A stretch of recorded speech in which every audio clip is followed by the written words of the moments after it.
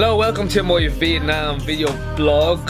I'm just gonna cut this into parts, like part 1, part 2, part 3. I'm not gonna do much editing, it's gonna be mostly talking and just like enjoying the scenery around me.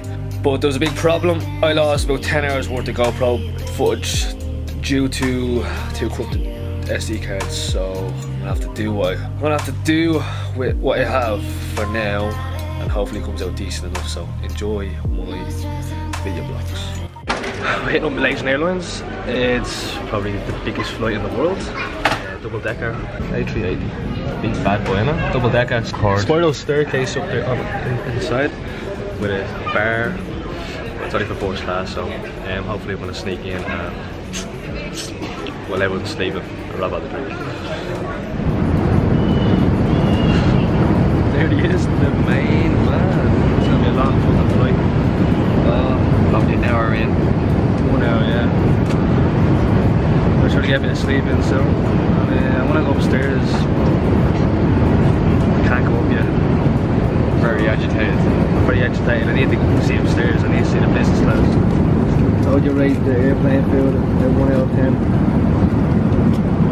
How would you rate the airplane field 1 out of 10? I'll give it a 7.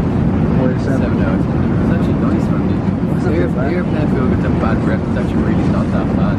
It's like hospital field, it gets a bad rep. It's actually not that bad, honestly. Depends on who you're flying with. Exactly, yeah, we were flying at a very high-end airline, so we got away with it. Not no protein, but I'll see you at the front.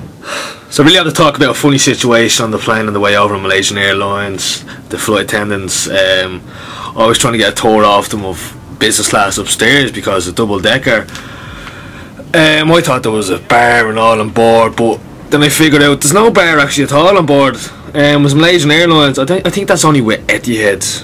So I was just going with the flow, acting stupid, pretend I've never seen a plane before, even though I work on the planes at the moment.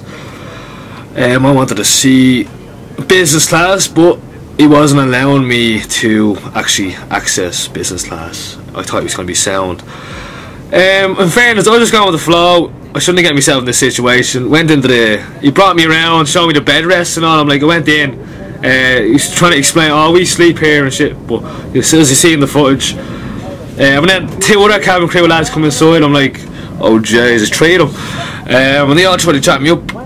Fucking, oh, why do I get myself in these situations? And they went to get pictures now of me and all inside the bed rest. Like, 3 of them are gay, like, and there's me in a bed bunker with 3 gay lads. I'm like, shit. I'm the sound like that, you know. I don't swing that direction. I'm just an easy going lad. Oh, stop. Can you take picture like putting the camera here? So we just got off the flight there. We're off the 14-hour flight, and we're in Kuala Lumpur. Kuala Lumpur, yeah. Malaysia. And we're hitting Vietnam now soon enough on the 3rd flight. It's tiring, exhausting, but it's well worth the trouble.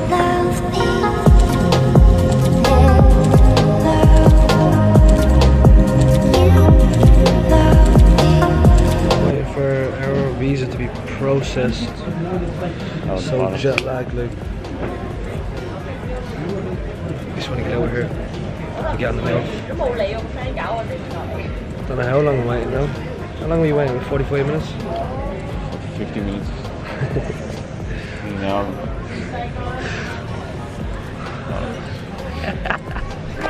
So as soon as you arrive, unfortunately, I recommend getting the bus because it's going to cost you about 40% to District 1. That's the main area. That's where all the hotels are along the back passage there. And on the right side, Carl lost his bag. The airline lost his bag. Yeah, so his bag's gone missing, and they're going to deliver his bag to our hotel tonight. Great start to the holiday. That's what we have. What? Tell them not fucking faggots. Fuck's sake. It's 2 single beds, man. Oh, it is 2 single beds. It's not. It is, it's separated. Yeah, but it's... Well, you don't want to sleep together, no? No? I thought you were in that way between, no? What a jacuzzi, what?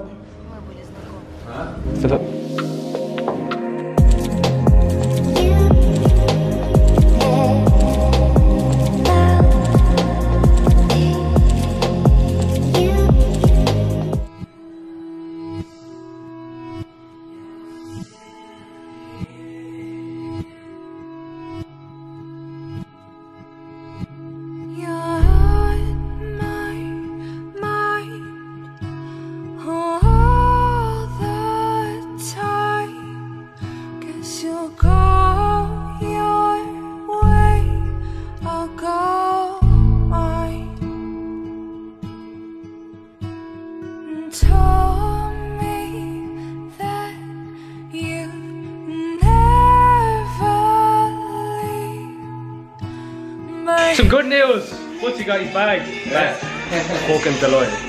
It's pretty fast transaction as well. Nothing worse than losing your bag, so inconvenient. Anyways, bro, did you ever wash your ass with the hose in the bathroom? No, it's always a foot. It's actually very good. Very hygienic. Very hygienic. That's how you know, man. They're pretty good actually. Should give it a go.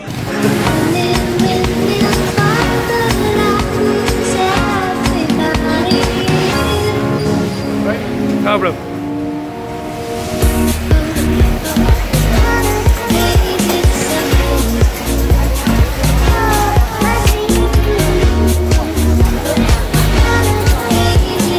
So the food market was one of the main attractions in Ho Chi Minh City.